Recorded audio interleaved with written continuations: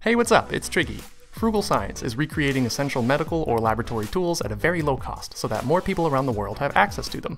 A classic example is the paper centrifuge. A centrifuge typically costs thousands of dollars. This frugal version costs less than $1 and can separate blood from plasma in less than 90 seconds, and is used to quickly and cheaply diagnose malaria. Frugal Science strikes me as a terrific way to put engineering to use in an impactful way.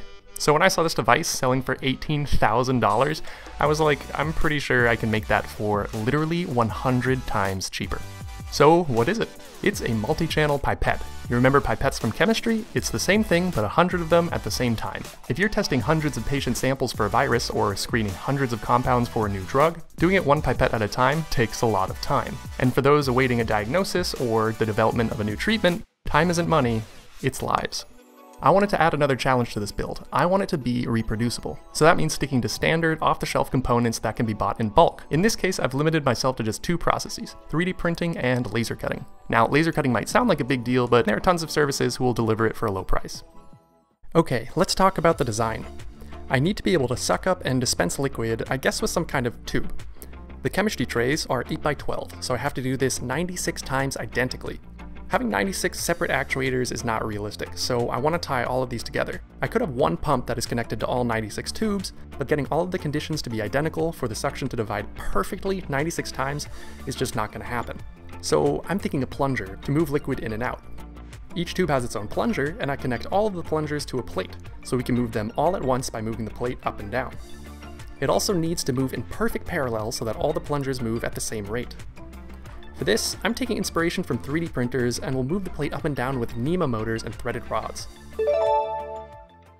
The motor spins the rod, which is connected to a nut. If the nut is held so that it can't just spin, it's forced to move up. And since 3D printers pretty much all use these, they're ubiquitous and quite cheap. In order to move the plate up evenly, I'll need at least 3 motors. I'll use 4 for assurance and symmetry. When I connect the motors and nuts to these two plates, you see the top plate raises and lowers parallel to the bottom one. Okay, let's talk about this plunger design. At first I was thinking a rod threaded on one side so it could be attached to a plate, with an O-ring so that there's a good seal. The only problem is that in order to get a good seal, the O-ring fit needs to be tight, which is causing a lot of friction, even with lube. Is there a product that has a perfect seal, doesn't contaminate, and is easy to source? Yes, of course syringes are the ideal solution here. The grips on the end of the syringe are larger than the spacing on the multi-well, meaning they have to be removed by hand. I can use the tip of the commercial plunger and attach that to some threaded rod with a 3D printed part. I've put a few plungers and barrels onto the plates, and we can see the plunging mechanism so far working as I'd hoped, which is very exciting to see.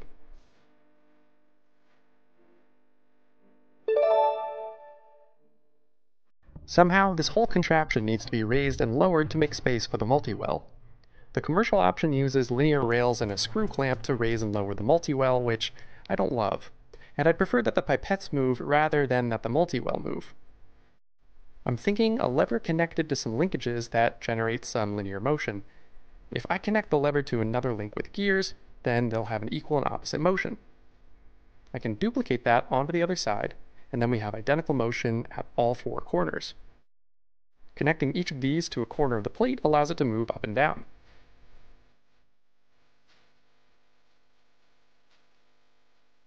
Gears are so satisfying when everything meshes correctly. We get mirrored motion of the linkages with negligible backlash. Now I just need to duplicate this motion onto a second set of linkages. To do that, I'm attaching the steel extrude with an interference fit into the 3D printed holders. And look at that! It looks and functions exactly like the model. Which, I mean, I guess, of course it does, but it's still extremely satisfying.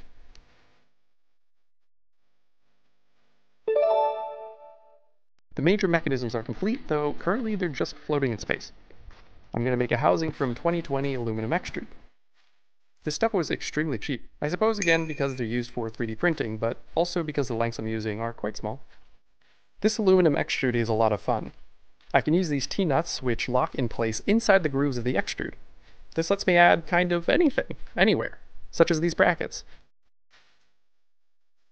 A few of these are all I need to make the basic housing. Then I can install the lever mechanism with more T-nuts. The motorized plunger plates are going to need to slide up and down, and for that I'll be using these linear rails. Each rail has 2 slides, one for each plate. Having 2 slides means not only will the plates be able to slide relative to the ground, but also relative to each other. When I attach all of them, we see all of the lower slides are forced to move identically. Here we can see the bottom plate moves up and down with the lever. The second plate is free to move relative to the first plate, and both plates can be moved together. Time to find a good way to hold these plunger barrels in place. My original plan was to use CA glue or epoxy, but the polypropylene plastic used for syringes is used specifically because it doesn't react chemically to much, and most adhesives don't work. So I need to change my approach here, and I'll try clamping them in place. This piece will hold the barrel loosely, and the second piece will tighten down on top of it. This gives excellent grip, and the clamp can be bolted to make it even more secure. But while this was a cool idea, it didn't scale. In order to pull it tight, I needed to first insert a long bolt into each nut, then repeatedly give each a half turn to tighten them evenly. This not only took absolutely forever, but the forces were causing the plate to warp, and I needed a better idea. I swapped the clamp for a press fit solution. I printed tubes for the barrels to fit snugly into. This provided more than enough grip to keep the barrel from moving with the force of the plunger, especially once I tapped them into place with a hammer.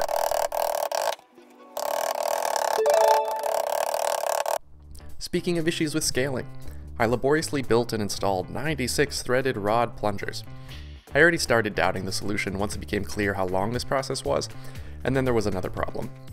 Tiny misalignments caused the rigid plungers to press against the side of the barrel, creating tons of friction. So it's a bummer that all that time was for nothing, but I'm actually pretty glad to scrap this cumbersome design. Instead, I'm going to use the original syringe barrels. The reason I didn't start with this was because the spacing of the syringes needs to be 9mm, and infuriatingly, the plungers have a diameter of 9.5mm, so they can't sit flush. However, chucking the plunger into a drill and sanding it down takes very little time. I can sand them down to 8mm, and they sit flush without overlapping. I can do this for all the plungers, and then they can be installed. Remember when I had no plan for the electronics? There's sort of a plan now, insofar as I will put all of the electronics in a box and put that box onto the housing. I'll keep the user interface minimal and intuitive, since all this thing is doing is sucking and ejecting different amounts. Speaking of which, not a bad time to find a better word than suck for the interface. It looks like industry standard is aspirate and dispense, so I'll go with that. And I'll just append limit switches into the design here so the plates can calibrate their position. Also, the laser cut parts arrived, so I can replace all of the appropriate pieces with steel. I spent a lot of time thinking about how to get the pipette tips to fit onto the ends of the syringes with a good seal. I'll spare you the many failed designs and tests, and I ended up with this simple and effective solution of adding heat shrink tubing to the tips of the syringes to have their outer diameters match the inner diameters of the pipette tips. The tips get delivered pre-arranged in these boxes, and with some finagling they can be loaded into the machine in one go. With those details complete, we can put this device to the test. First, a basic test. I'll aspirate 150 microliters and then dispense 50 microliters 3 times. Everything appears to be working, which is very exciting to see. Now I want to test with the multi-well. I'll just dispense 30 microliters into each. The result looks really good with even amounts in each. I want to measure this a bit more precisely, but I only have a kitchen scale right now, which doesn't measure less than a gram. So the best I could think of was to measure each row and make sure they were even. I did 4 rows with one paper towel and 4 with another, and then also checked that their final weights also matched. I did the same with the columns and got consistent results across the board. This obviously isn't perfect, but it's a good first indication. Alright, now let's have some fun with this. I'll fill each row with a different concentration of reagent 1, and each column with a different concentration of reagent 2. These are just watercolors, and you can see here that the color doesn't completely diffuse, which ends up affecting the outcome a little bit, but it's not a big deal. I'll add the first to the multi-well, and now the second. This should result in a different color combination in each of our 96 wells. The result looks spectacular. Now we'll do the same with red and blue. We can imagine each row is, for example, a different solvent, and each row a different compound. This lets a scientist test each of the 96 different combinations of chemicals in a single process. And just as before, we get a beautiful result.